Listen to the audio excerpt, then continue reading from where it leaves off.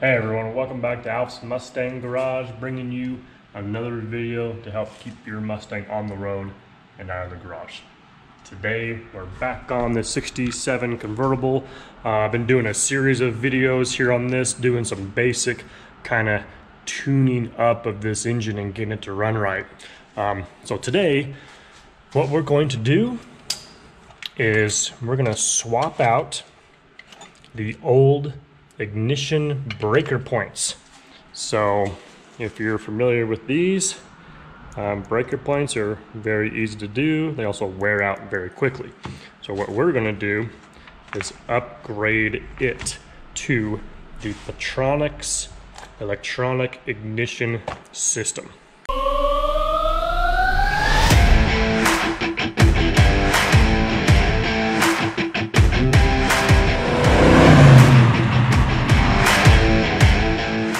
Okay, so what you're going to see in this video, you're not going to see me just remove the breaker points and install this, which in itself is relatively easy.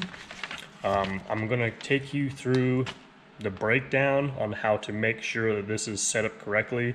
There are instructions. You need to make sure your resistance values for your ignition wire and coil are within the specifications in order to run this. I'm going to show you how to check that, show you how to hook this up, how to adjust it, gap it correctly. When done properly, these things will work great. I've had one in one of my personal cars that you guys don't see a lot of, and it's been in there for like 15 years, and I've never had a problem with it. Okay, very first step before you begin anything is read your instructions. Like, there's a lot of things you need to be aware of when you install these units.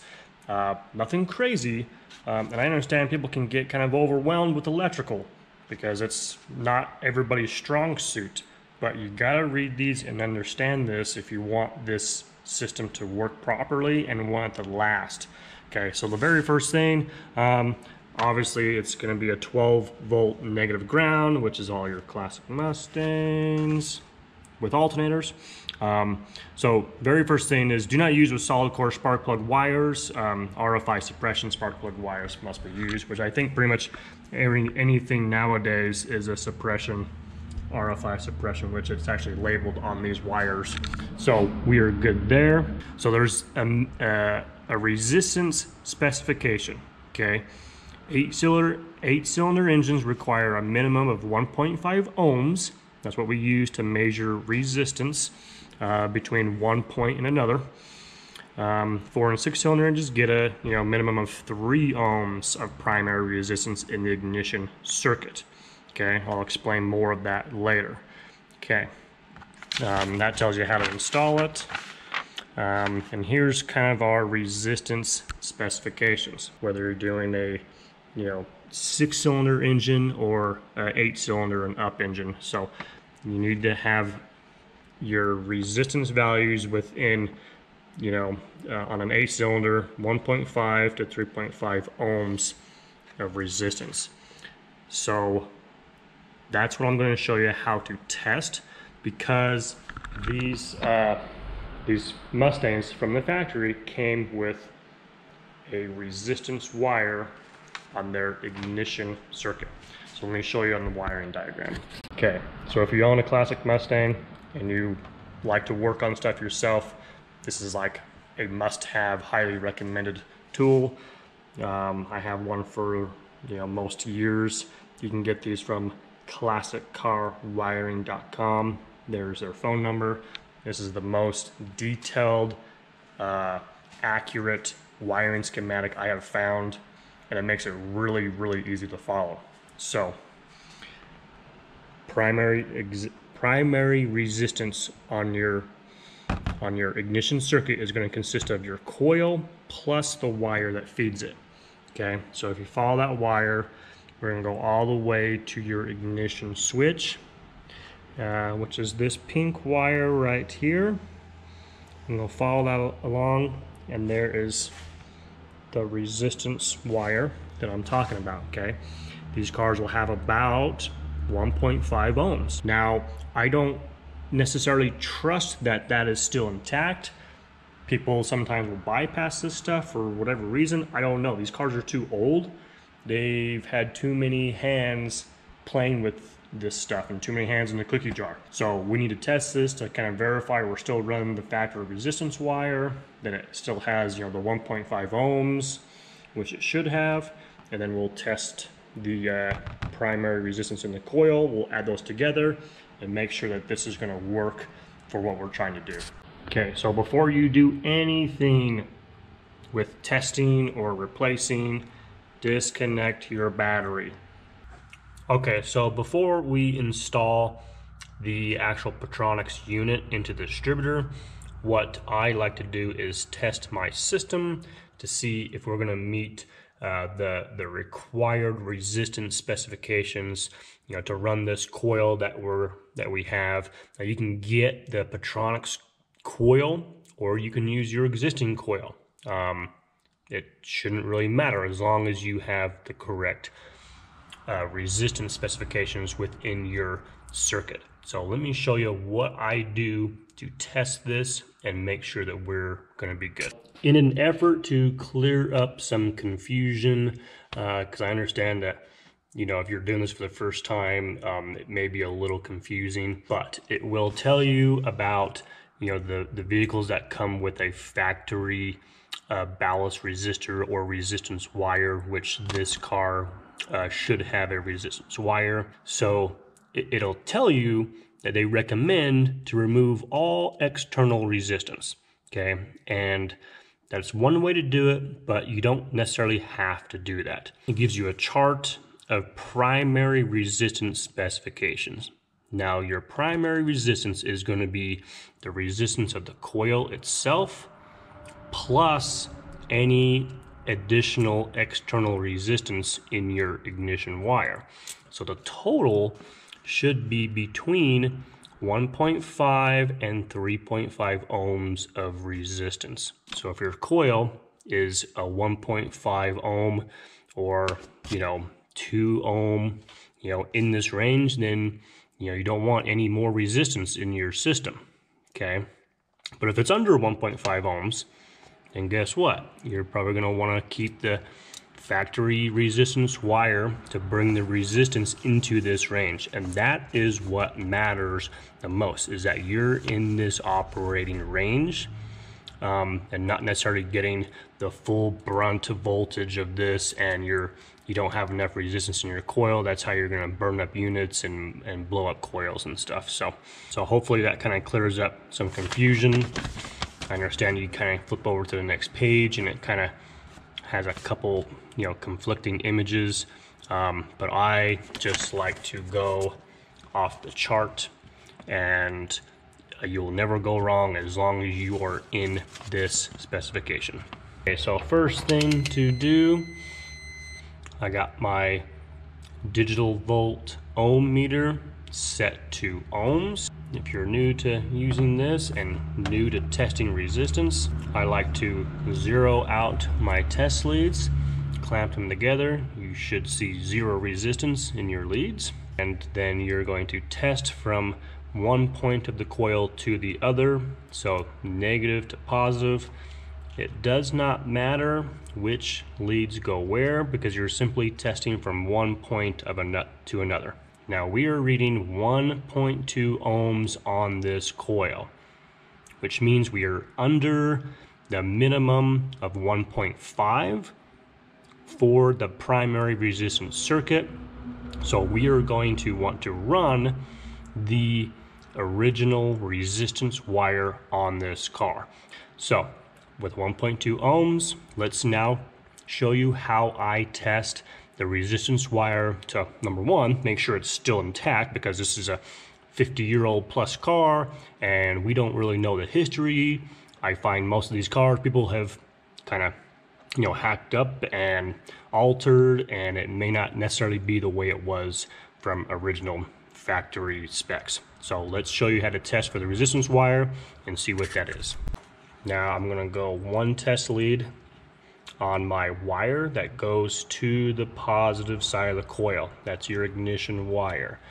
The other one of these, you can either run a test lead all the way to the back of the ignition switch, which is a little more difficult to access, or you can put this right on the positive battery cable. So I'm connected on the positive battery. Does not matter which test lead. I'm also connected on the ignition wire that goes to the positive side of the coil.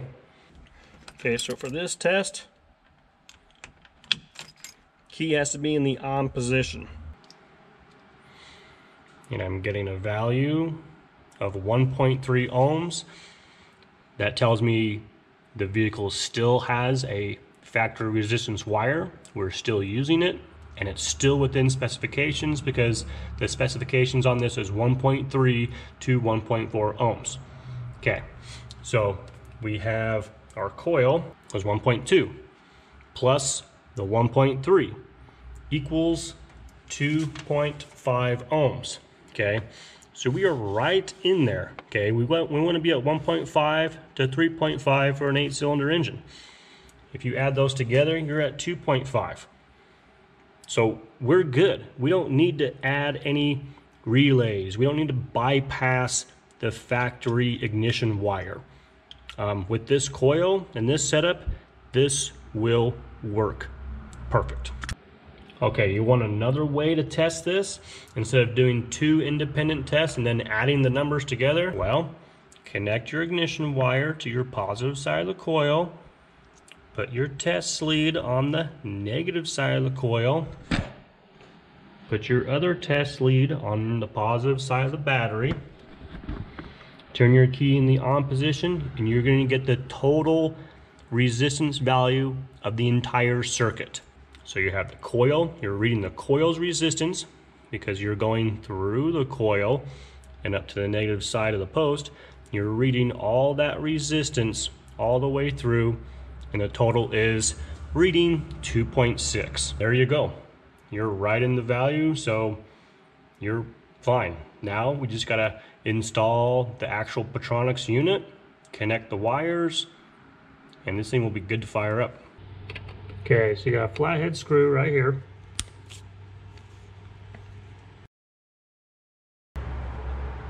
And you got a flathead screw right here. This little ground strap will stay. And you got a flathead screw right here. If you want to just keep the whole thing attached, you can actually just kind of push this rubber grommet through like that. And you can pull this whole wire through.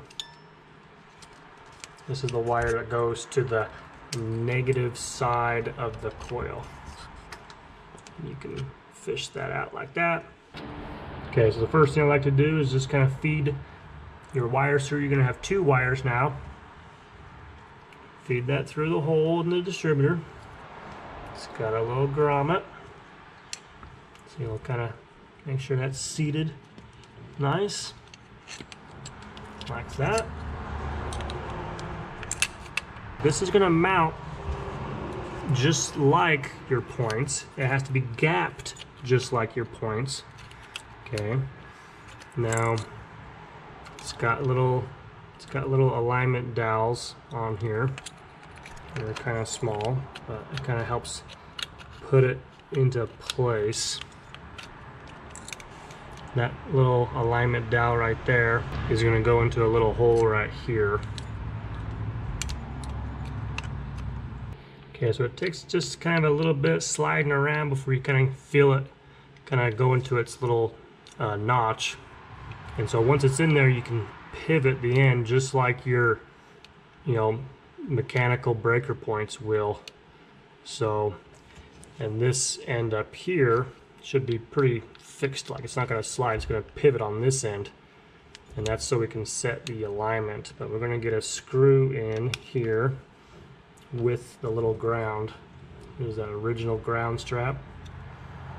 We're gonna put a screw through that. Okay, so I moved the wires out of the way just so you can see this a little better. Your hardware kit that comes with your Pertronix unit comes with a new little screw here. So I'm probably gonna use that.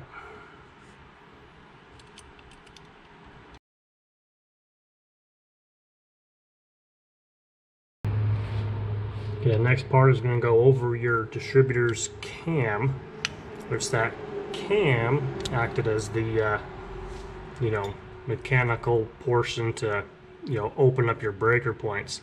Now we're just going to slide this over there, which kind of acts as your, you know, this is kind of like a magnetic pickup. As this turns around, it's going to act as the trigger mechanism for your unit here. It's got to have a way to trigger it. That's how all this stuff kind of works. You know, when it triggers, it's going to fire your coil. So now that that's on there, the kit comes with this little gapping tool, and you're going to slide that in.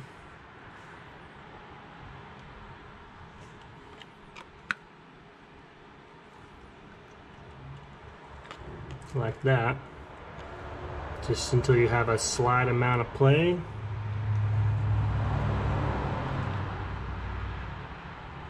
Lock down your set screw. And that's it. That should be all there is to that. Now we just got to get everything wired up. Now you have this installed and you got your wires through the hole here in the distributor. You want to kind of pull some of these through. You don't want this to because this unit is going to be spinning around as your engine's turning. So you want some slack here in these wires, so we're not going to get caught up in all that. You can put your ignition rotor back on. So now we have your red and your black wire coming off your Pertronix igniter. These two go to your coil. The red one goes to the positive side of the coil, and the black one goes to the negative side of the coil. Pay attention to the symbols. They are stamped on the coil. So I got quite a bit of wire here, so I'm just going to shorten these down with the way I routed it. They give you plenty of wire to make your connection wherever it is your coil is mounted. So I'm just going to cut those and splice them. Your kit will come with little new connectors like this.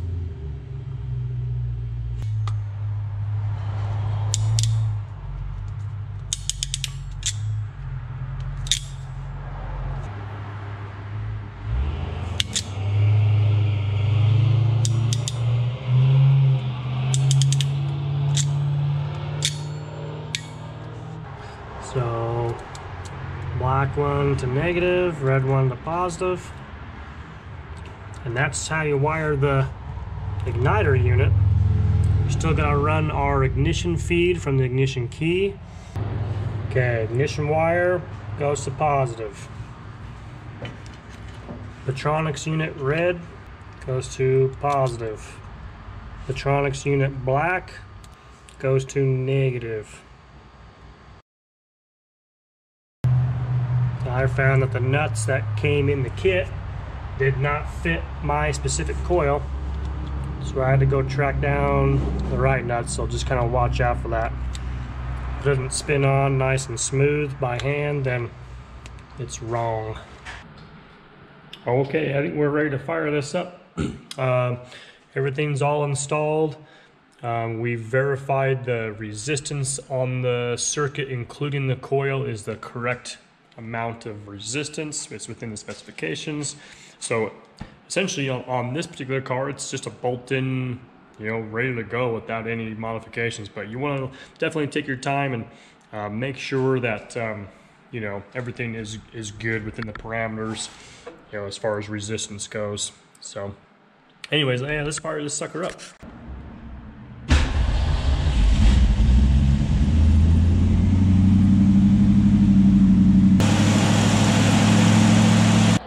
Okay, my friends, well, that's how you upgrade to your Pertronix electronic ignition. Definitely the product that I recommend for, you know, the quickest, the easiest, the fastest, most reliable as well. I've had one of these in a car for over 15 years and I've never had to do anything with it. So they definitely last as long as you do it correctly. Check your resistance, do all that stuff, and yeah, she should be good. But anyways, thanks for watching. Appreciate it as always. And you know, we'll catch you next go around. And as always, we're here to help keep your Mustang on the road and out of the garage.